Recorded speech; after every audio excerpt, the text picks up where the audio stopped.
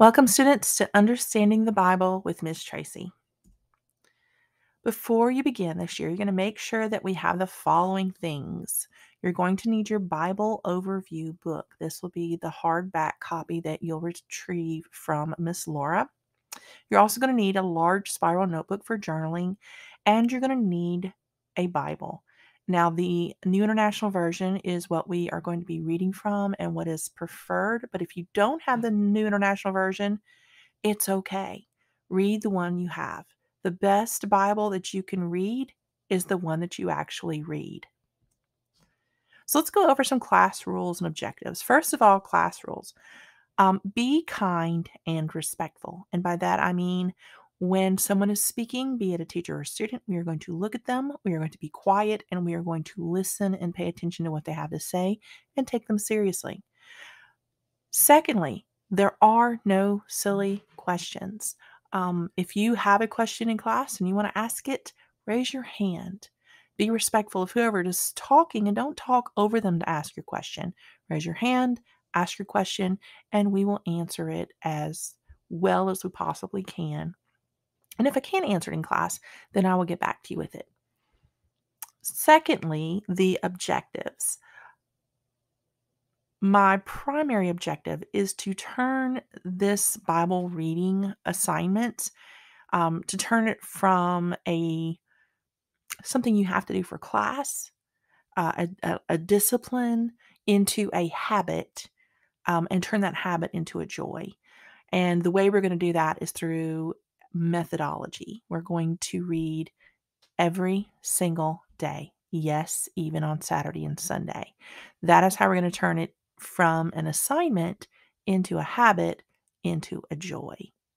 I'm also going to help you find tools to study that fit you best and that fit you best right now, but also will help you grow as your Bible reading skills develop. The more you read, the better you get at it. And the other objective, the final objective, is to help you understand the meta narrative of the Bible. And that just means the overarching story of what happens and why you need to know it and why it's important. So let's talk about our Bible overview book. Within this book, you'll see a lot of information. I say a lot, but it's only a few pages on each book of the Bible. And we will read this before we begin a new book. It's got outlines, timelines, maps, who wrote the book, what the time frame was that they wrote it in, and other information that's helping you to understand how the Bible fits into history. It also has like sidebar information of archaeological digs and things that were found by archaeologists that support what is taught or what you read in that book of the Bible. So if you don't have a Bible, don't buy a new one unless you really want a new one, then go for it. But you don't have to buy a new Bible. Read what you have. And if you don't have the New International Version and you just want it so that you can read the same thing everybody else is reading, there's a great way to get a free copy of it. Our church, the church I go to, Hernando Baptist Church, has an app, and the app has 7 or 8 different versions of the Bible in the app. All you have to do is click on the drop-down menu, and then it will you can select which version you want to read.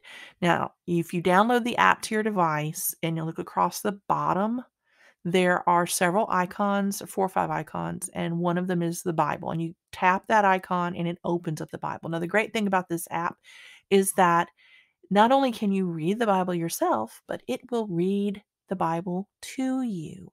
It has voice actors that really make the Bible stories come alive, and it's super engaging. It helps you also learn how to pronounce biblical words and names because it reads it for you. So as you're reading along, as it's reading it to you, then you hear the correct pronunciation and you're able to have more confidence when you have to read the Bible out loud. You can also read along as you listen or listen as you drive. I personally like to listen as I am reading in my Bible because it helps me to identify the words correctly. But I can also do this while I'm driving down the road. I can listen to my Bible as I'm putting on my makeup in the morning or fixing my hair. Um, so there's a great application to having an app that will read it to you. If you are not a strong reader, if you have dyslexia, or you just struggle with the difficult language of the Bible, having it read to you as you read along with it will really help you understand what's going on and gain confidence in reading the Bible. So let's talk about that notebook. It needs to be a thick 5 subject spiral bound notebook. Yes, you can use a cute little pretty journal if you want to, but you're going to need a lot of them. We are going to do a fair amount of writing and journaling. You are going to have a journal assignment every day. And by every day, I mean every day: Monday, Tuesday, Wednesday, Thursday, Friday, Saturday, and Sunday. Maybe not on every Thursday, some Thursdays, but 7 days a week, you will have some type of journaling assignment. Can you get around that? Maybe do Saturday and Sunday on Friday? Sure. Can you do Thursday's reading passage on Wednesday night? Sure. But you will have an assignment every day, and you will have to write something in your journal for every day of the week. Now, if you are somebody who does not like to ask the questions that you might have, that's one of the things that your notebook is for. It is to take down or write down questions that you might have about a passage that you want an answer for. And that's what we're here for, is to answer those questions. So also write any questions that you want answers for in your notebook so you can bring them to class. Is one of the reasons why you need to bring your notebook to class every Thursday. If you have questions, but you don't want to raise your hand and ask them, it's okay to be shy. There will not be any points deducted for not raising your hand and speaking. I don't do that. Instead, I have index cards on the table, and you can take an index card, write your question on that, and put it in the basket, and we'll answer those questions as we can. So if it's a question you want the answer to, but you're shy about asking it, it's okay. We'll take care of you on that. One of the tools we're going to be using for each Bible passage that we're going to be reading is the Bible recap. Now, this used to just be a podcast, and it's a really good podcast, but she has turned it into a YouTube video, which really helps us this year because I can link it into a JunoPod. The author is Tara-Leigh Cobble. She is a Bible scholar. She has been studying the Bible for almost a decade and a half. She has, not just her, but she has studied with other theologians and professors, seminaries, and she has even walked in the footsteps of the people in the Bible several times, mapping out their journeys. And she knows what she's talking about when it comes to the area and the regions of the Bible, and what those things are in reference to. There are a lot of things that the Bible references that you have to know the lay of the land to understand what it means or what it's referring to. And she can do that for us. She has a very good idea, a way of taking the main idea and putting it into everyday language. Sometimes the words of the Bible are unfamiliar, they're difficult, they're not what we're used to.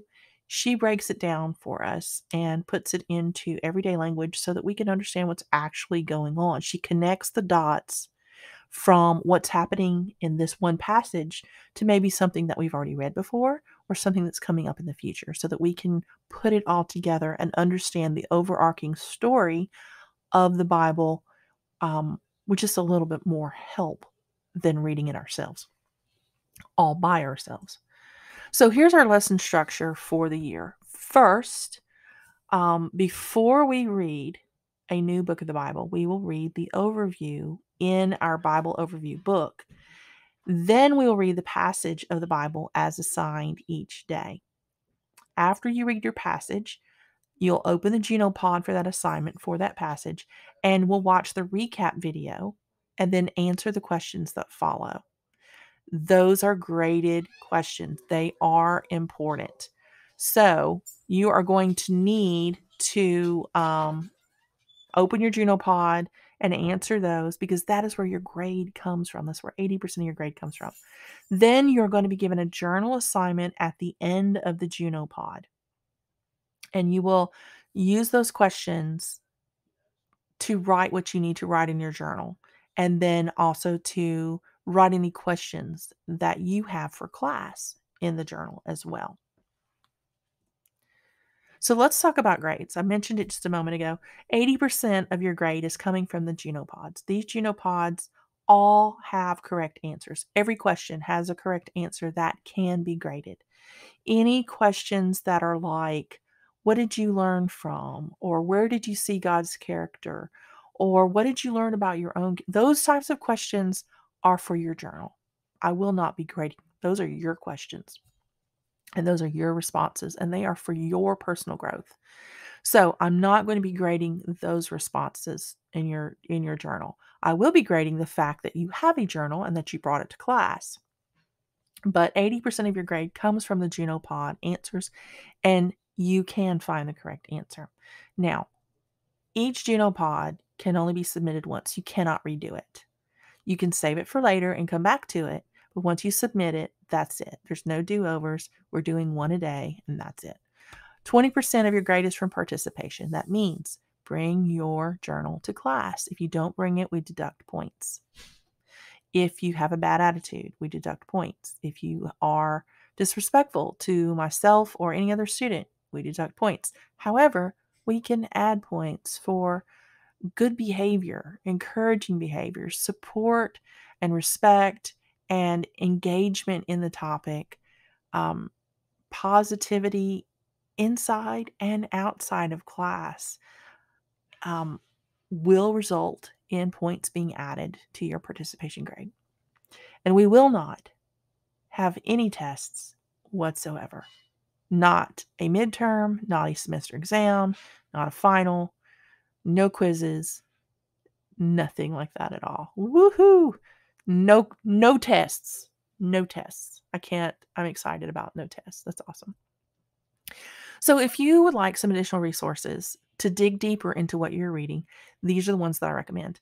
BlueLetterBible.org is a Hebrew and Greek lexicon. If you don't have a Bible and you don't want to download the Hernando Baptist app, this is a website where you can actually just look up the passage. Now, I don't think it reads it to you, but you can read it for yourself. TheBibleProject.com has lots of video series and articles. So if you have a question during the week that you want an answer for and you don't want to wait for Thursday, you can go to BibleProject.com and type in the keywords of your question, and it may have an article that answers that question for you. Bible.faithlife.com it's a free Bible resource, and if you don't have an account with them, it's a free account. There's no hidden charges. If you don't have an account, then it will just allow you to read the Bible, whatever passage you want to read. If you do create a free account, then you can also access Bible commentaries and other study materials that are related to whatever passage you are pulling up. So it is another great resource that you could use also. But the most important part, before you begin each assignment, pray. Before you read the passage in the Bible, pray about it. Ask God to give you the wisdom, knowledge, and understanding that that passage provides. Ask Him to let any knowledge you gain serve to help you love Him more and those around you, and not to let it make you be prideful because you've obtained the knowledge that the Bible has, but just so that it can be put to use. Ask God to help you see something new about Him that you've never seen before. Ask Him to correct any lies that you've believed about God or anything that you've misunderstood about the Bible. If we don't ask to see those corrections, if we don't seek to be teachable and to see where maybe we misunderstood something, then we're always going to have a misconception there that isn't a true picture of who God is. And when we don't have a true picture of who God is, we can't love Him the way that He ought to be loved. It creates a barrier. And then ask God to direct your steps according to His word. Ask Him to help you apply what you understand about the passage or about who He is or about how He loves us or whatever the passage is about to your life. Ask for the way that you need to do that. I promise if you pray about each lesson, each day, that you will get more out of it than just opening up and reading it like a book. So remember, first, pray each day before your assignment for wisdom, correction, guidance, and understanding.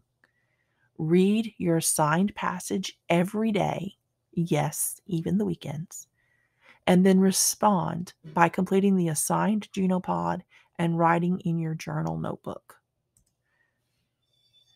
And that's all that I wanted to talk to you about before we begin class. I'm excited about this year. I'm excited about getting to know you and to dig into the Word of God and to talk about its significance and its importance in our lives and how we need to respond to the things that are enclosed in His Word. I want so much, and I pray for you for this next year so much. Um, that you will see that He is where the joy is.